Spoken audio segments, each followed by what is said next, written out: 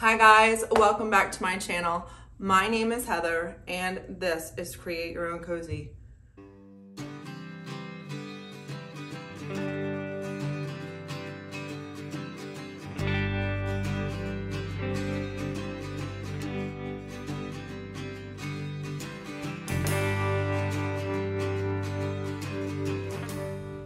I am trying to inspire you to create your own cozy in the space that you live in. So if you like this kind of content, I would love it if you would subscribe to my channel, hit the notification bell to all so you know every time I upload a new video. And if you like this video, at the end, please give it a like. It really helps my channel grow. And I would like to say welcome to all the new people, and for all the ones that have been with me for a while, thank you so much for your support. This week, I'm gonna work on 4 projects from the thrift store. Let's get right into it. This is the first project. It's an $8 bread box from the thrift store. And it took the most work, but it was worth it because I wanted it for my kitchen. First thing I'm gonna do is change the silhouette of this bread box. It's very dated to me, so I'm just gonna square it up with my jigsaw.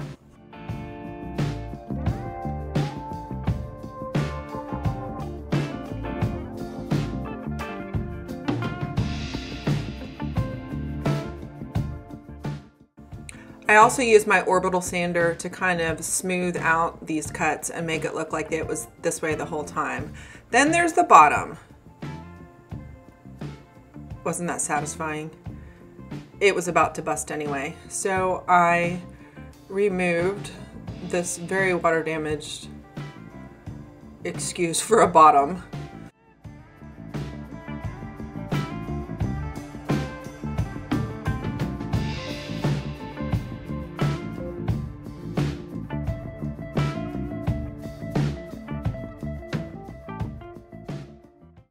Then I used some scrap wood I had in the basement and just staple gunned it to the bottom, and it is as sturdy as ever. Now, this wood is very thirsty.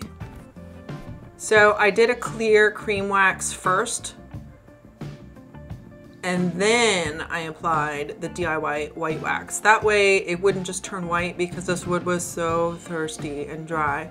So the clear wax before was kind of like putting conditioner on it so that it wouldn't soak all the way through. So my reasoning behind this was I have an all white kitchen, and to add some warmth to that, I like just putting wood tones in there, but the wood tone isn't exactly what I wanted. So I did the white wax to the whole thing, and I'm pretty pleased with the results.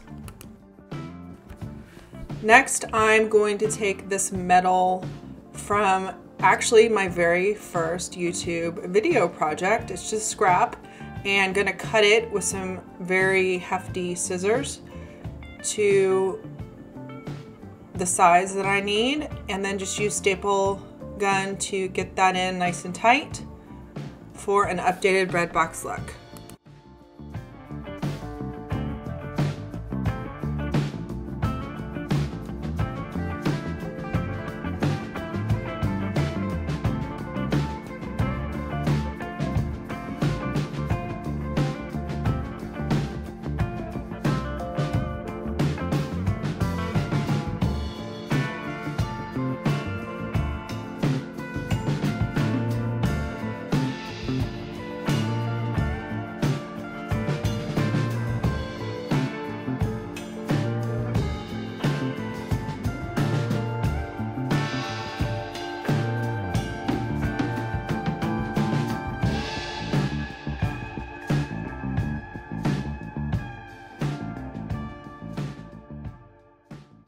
This next one was kind of my problem child. There's one in every group. $6 at the thrift store. I started out painting it with spray paint, but it was a rainy day and I was trying to do it too fast. Too thick, too fast. This is what happened. So my solution was an orbital sander, and it brought some of the original wood back, so I just covered it in the white chalk paint. And I decided to use one of my favorite products out there, the IOD Queen Bee stamp set. Makes everything look so much better. I use Jet Black Stays On ink, and I'm not gonna lie, this took about 4 or 5 different tries. When I mess up, I wipe it off with the baby wipe right away, repaint it, dry it with a hair dryer, and do it again. So it was worth the effort. I don't know if this is my favorite type of bread box to do, but you let me know in the comments below. Do you like how it turned out?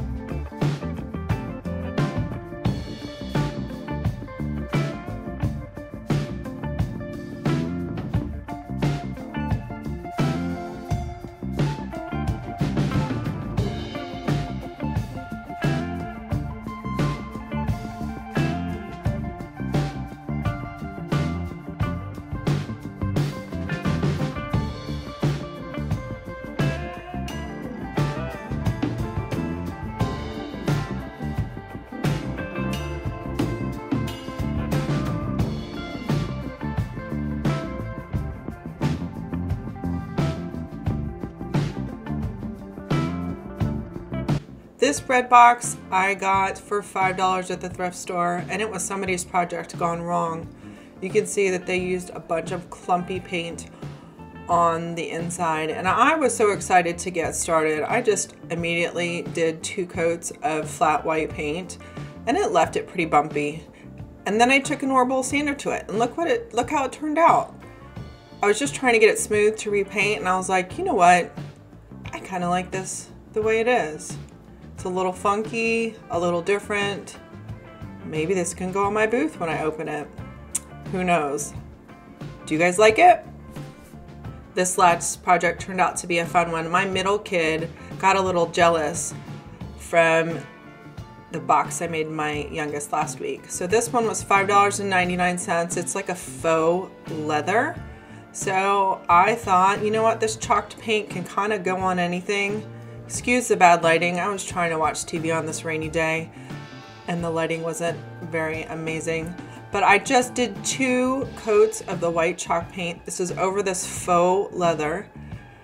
And the fun part is it had that stamped type stuff. So when I did the wet distressing, man, just watch it. It is so satisfying. And this turned out even better than I thought it was going to.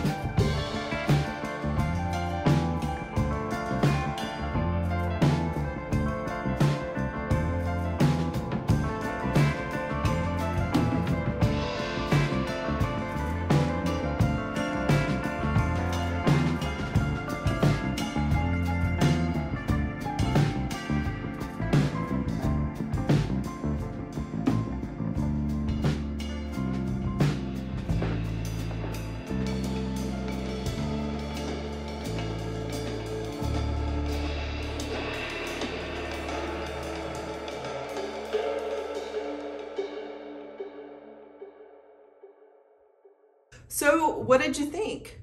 Did you have a favorite project? I would love to hear in the comments below what your favorite project was.